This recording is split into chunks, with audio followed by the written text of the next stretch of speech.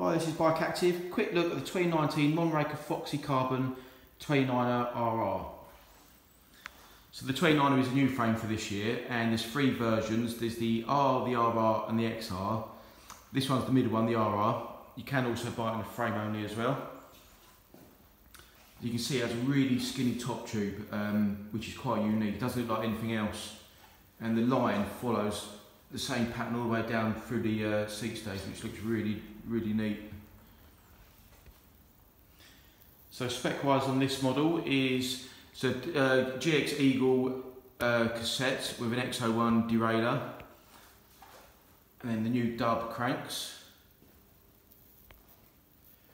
Fox factory fit for 36 forks in orange. Factory DPX2 shock.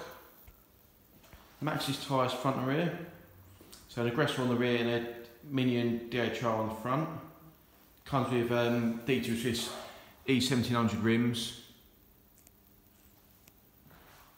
I'm pretty sure this one will be the most popular, just the spec versus the price is really good.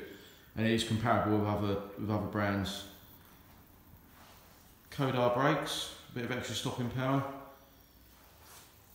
On-off bar and stem, and seat post, which is Mondraker's in-house brand. The seat post is actually really good, it's very smooth. STG's bashing saddle.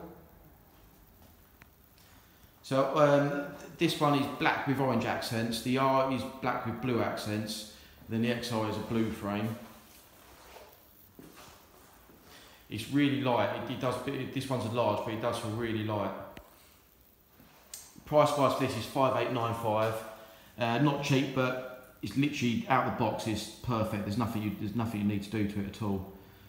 These are in stock now, they've only just turned up, so stock is limited. This large is free.